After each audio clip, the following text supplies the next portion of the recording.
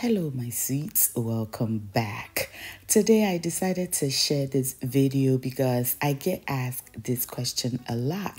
What do you use the oil that you skim off your all-purpose stew or other stews for? So today we're making my lazy day jollof rice, but you can also use this oil to make egg stew, spinach stew, whatever stew you want. You can even use it to fry your egg because this oil is super flavorful.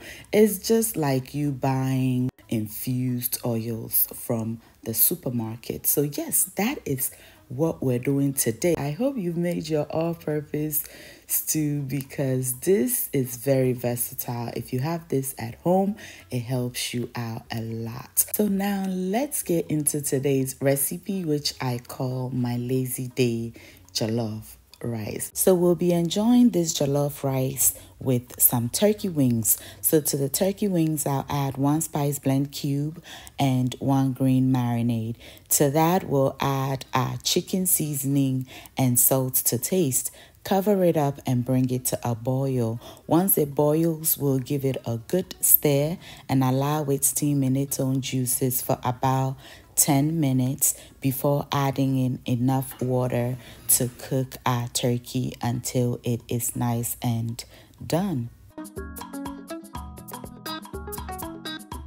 And we are back. Our turkey wings have cooked beautifully, so we'll transfer it into our halogen oven and add some coconut oil to it to give it a beautiful flavor, and we'll air fry it until it is nice and golden brown. I will stir it in the middle of cooking to ensure that it is frying all around beautifully. So here I'm pouring in some of my skimmed oil. To that we'll add some chopped onions and we'll fry it until it is nice and translucent, or about 5 minutes. Because this oil is so deep and beautiful in color, you may not see when it becomes translucent. To that we'll add 1 can of tomato paste. We would be making this jollof rice with just tomato paste. So if you've ever wondered if you can make jollof rice or stew for that matter with just tomato paste, in case that's all you have at home, yes, you can. And you want to fry it until it separates beautifully like this to ensure that any sour taste is out. And when your oil bubbles like that and you scoop and it's separated, you know it is ready. We'll then add in our chopped habanero pepper. You may use any pepper of your choice. Give it a quick stir, and I have here some stock from steaming turkey wings. So I'll add that gradually or little by little and stir. When I stir, I want the tomato paste to absorb all the stock, and then I'll add the next batch. This too comes together very quickly because it gets cooked and fried even before we add in any water. Okay, so once I've stirred it in and it is absorbed, I'll add a little more again and stir.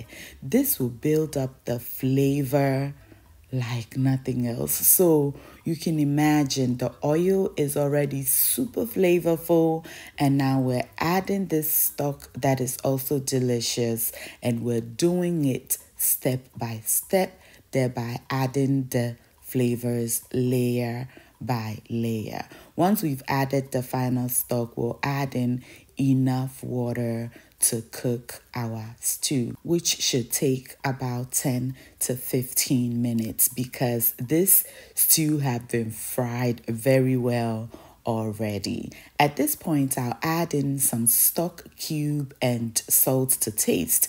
I'm using regular stock cube because I want everybody to be able to make this without the stress of not having my all-purpose seasoning. In case you want to purchase some of my all-purpose seasoning, by the way, it is back in stock at Heritage African Market. So give them a call or visit their website to purchase yours. I allowed this fry for about 10 minutes and then I'm waking the flavors up by adding some thyme, ground anise, and Jamaican curry powder.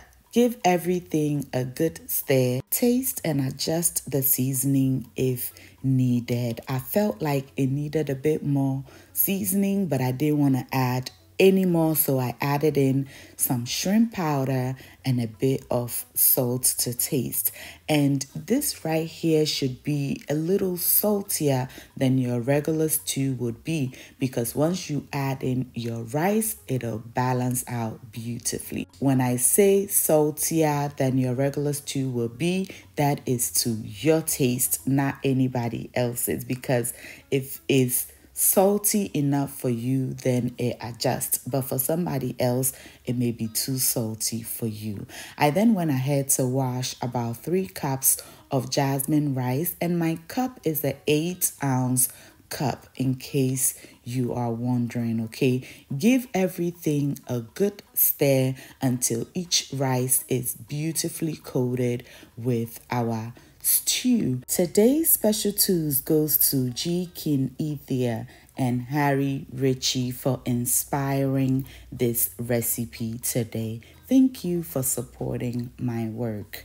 Allow it to fry until everything begins to stick together like this, meaning the rice have absorbed the beautiful flavors. We'll then add in enough water to cook our rice. The amount of water you add depends on the type of rice you're using, number 1, and number 2, how soft or single grained you want your rice. I want mine to be nice and single grained, so I added the water to the same level of the rice, and once it came to a boil, I lowered the heat and allow it do its thing until most of the water have been absorbed by the rice. I'll then give it a quick stir and cover it up and allow it to continue cooking. Because we're using a non-stick pot, you want to stir it more than you usually would, because you don't want it to stick on the bottom of the pot. And here we are back to fluff up our rice, and as you can see, it is looking beautiful, not sticking to the bottom of the pot, because I'm paying a lot of attention to it, and the type of spoon that I'm using is not gonna break my rice, so it works perfectly. Our rice is almost done, and we would be enjoying it with some kelewele. We just cut up our kelewele or plantains to bite-sized pieces like this. To that, we'll add some of our sweet ajele kelewele seasoning. I'll list all the ingredients in this seasoning in the description box, but you can also again purchase it from Heritage International Distributors. Add some salt, a sprinkle of water, toss everything together, grate in some onions to wake up the flavors, and now we'll let it marinate for about 10 minutes before going ahead to fry it until it is nice and golden brown.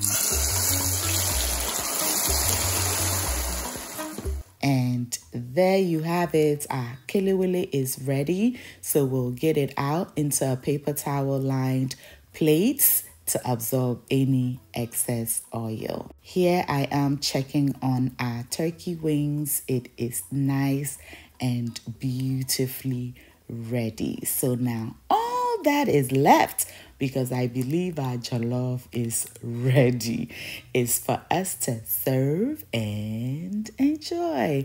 All are invited to enjoy this deliciousness with me. If you've enjoyed me until now, I do want to thank you so very much. Why not let me know where you're watching from, and I'll give you a special too in our next recipe. Also, share it to a friend or loved one. They may find it useful. Until I see you in the next one, stay safe, keep loving each other, and remember that the love of God and family is life's greatest blessing. And guys, ke unamini uchemi sweet mahabotu. Bye.